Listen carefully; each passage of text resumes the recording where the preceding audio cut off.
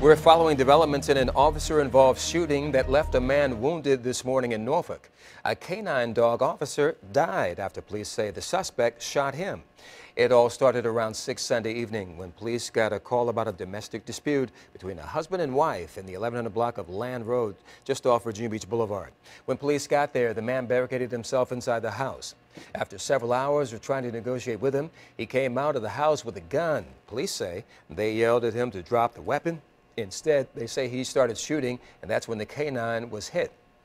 Police shot back and seriously hurt the suspect. He was taken to a hospital. However, a neighbor who says he saw what happened has a different story about what went down. They had every opportunity they could have took him then. They did not. So you're saying he walked out of the house, he didn't barricade himself inside?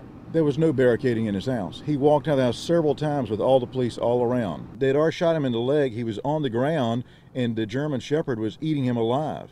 And so he took the gun to his left side and shot the dog.